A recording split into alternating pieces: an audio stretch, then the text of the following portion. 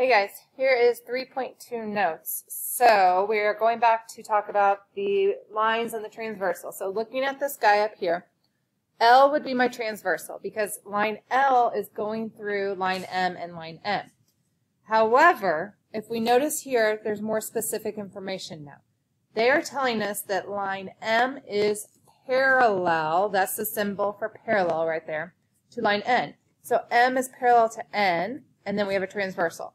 So because we have a transversal that goes through parallel lines, we have some more important information. So this only pertains to parallel lines. So this does not pertain to the information we talked about yesterday.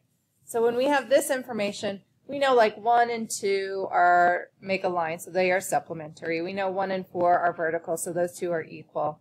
We know 3 and 2 are vertical, so those are equal, and that kind of information. But number 1 does not in any way, shape, or form have anything to do with its corresponding angle of 5. However, when we get over here to parallel lines, we're going to learn some more information. 1 and 3 are still equal, 2 and 4 are still equal by vertical, just like 7 and 5 are, and 6 and 8 are. 5 and 6 are supplementary, 5 and 8 are supplementary, 7 and 8 are supplementary, 7 and 6 are supplementary, and then same idea up here. But now that they are parallel, so this guy's parallel to this guy, corresponding angle postulate says if two parallel lines, which would be M and N, are cut by transversal, that's transversal 11, the corresponding angle pairs are congruent. Congruent. Okay, so what that means is angle 1 would be congruent to angle 5. Okay, remember corresponding angles. If I put a box around here and a box around here, it's the angles that are in the same parts of the box. So 1 and 5 are in the same parts. Since it's parallel, 1 and 5 are congruent to each other. If I flip back, this is an obtuse angle, this is an acute angle. Therefore, 1 and 5 are not congruent because M and N are not parallel. Now M and N are parallel. 1 is acute and 5 is acute, but more specifically, they are congruent to one another. Okay? Another pair of congruent would be angle 4 with angle 8, angle 2 with angle 6, and angle 3 with angle 7. Okay, all those are corresponding angles, therefore they are equal to one another. Since 1 and 5 are congruent to each other because of corresponding, 1 and 3 are also congruent to each other because they are vertical, that would make 1, 3, 5, and 7 really all equal to one another.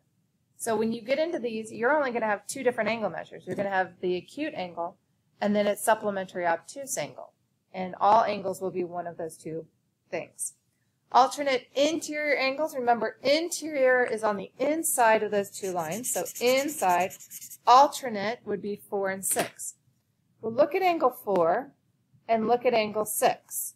Angle 4 is obtuse, angle 6 is obtuse, and I just said that all angles are one of two angles, either the acute angle or the obtuse angle. So that would mean that angle 4 is actually going to be congruent to angle 6. And what this statement is saying, or postulate is saying, theorem, if two parallel lines are cut by transversal, then alternate interior angles pairs are congruent. If you forget these, I always go back to look at it. Does it look acute or obtuse? Acute angles are going to be equal, obtuse angles are going to be equal. If one is acute and one is obtuse, you know they add up to 180 and they are supplementary. The other angle pair there would be angle 3 with angle 5. Alternate exterior angle theorem, so exterior on the outside. Alternate is opposite, so that would be angle 1 and angle 7, angle 2 and angle 8. Well, look at angle 2. Angle 2 is obtuse.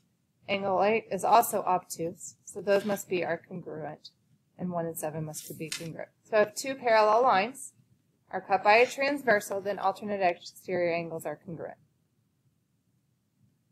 And then last one, consecutive angles theorem. Consecutive, remember, means on the inside, so the yellow, and in a line, consecutive. Well, let's look at this. Angle 4 and angle 5 would be my consecutive interior angles. Well, this one's obtuse. This one's not obtuse. It's acute. So what do you think is going to be true about those? If we add them, they equal 180. So if two parallel lines are cut by a transversal, then consecutive angle pairs are supplementary. Okay, I'm going to throw in some angle measures. I'm going to say that this is 50 degrees. If I know that that's 50 degrees, I really should be able to answer how many degrees all the other angles are. We know 1 and 3 are vertical, so that has to be 50. We know 1 and 5 are corresponding, so this has to be 50. We know 1 and 7 are alternate exterior, so that also has to be 50. We know 3 and 5 are alternate interior, and we see that they are 50. We know 1 and 2 are supplementary, so that makes that, what, 130? 2 and 4 would be vertical, so 130. 2 and 8 are alternate exterior, so that's 130. 4 and 6 are alternate interior, so that's 130.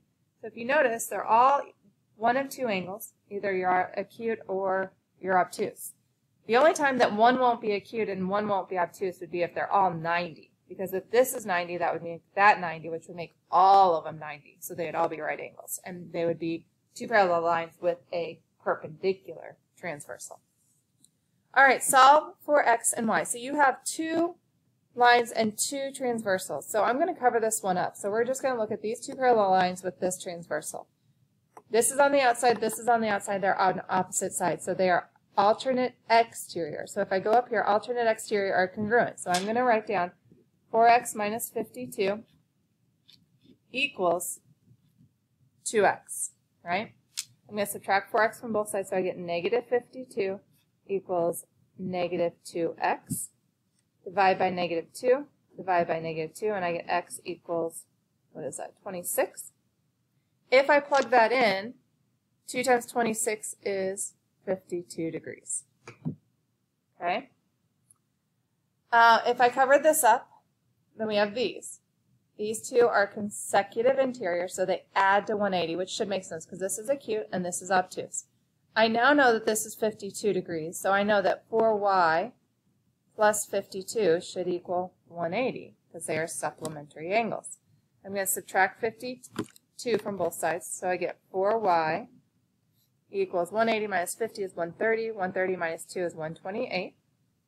Divide by 4, and I get y equals, okay, 4 goes into 12 3 times with none left over. 4 goes into 8 2 times. So y equals 32 degrees.